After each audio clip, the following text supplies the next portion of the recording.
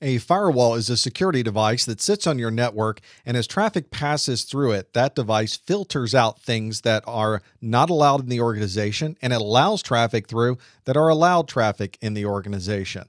Most of these are filtering by a TCP or UDP port number, so they work at OSI layer 4.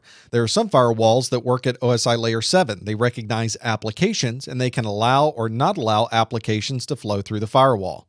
Many firewalls can also be configured to create encrypted tunnels between sites so that all of the information between firewalls is also encrypted. If you have remote sites and you want to connect them back to the central site, this is a great way to really make sure that all of the data between those sites is going to be absolutely secure. Some firewalls can also proxy traffic. They will be the midpoint of that communication. You will communicate to the firewall, and the firewall at that point will provide the communication out to the internet. Once it receives the response, it then provides that response back to the end user. That allows the firewall to examine every bit of traffic that goes by. It can perform filtering, it can check URLs, it can examine files for any types of viruses, and become a midpoint of all of the traffic going through.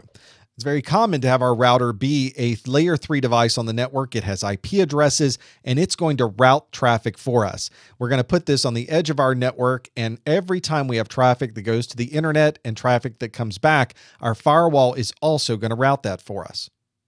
Of course, we also have firewalls that will run in our operating systems as well. These are software-based firewalls. We sometimes call them personal firewalls. And these days, every operating system you'll find has a firewall that is built into the OS.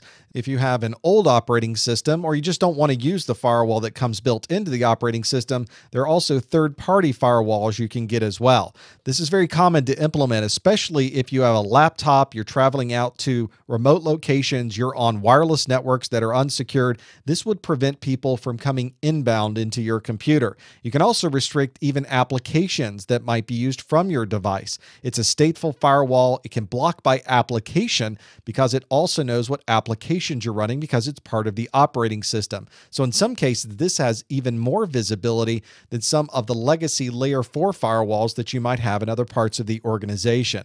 A very common example of this is one like Windows Firewall. Windows Firewall will filter by application. You can filter by port number. You can filter inbound. You can filter outbound. There are a lot of different options, and it's all built into the operating system. Here's some of the screens and options you might have inside of Windows Firewall. The main screen allows you to turn the firewall on or off. There's even an option, if you turn it on, to block all incoming connections. This is what you might use when you sit down at the coffee shop and you know that nobody is going to need access to your computer. You can turn that on and you can block all incoming traffic. These firewall settings, you can even provide exceptions. Maybe there are applications that need to get through the firewall, so that if somebody needs to provide a remote desktop session, you can simply enable that as one of the exceptions. And if you want to build your own customized ports, you can add them right to the Windows Firewall right here.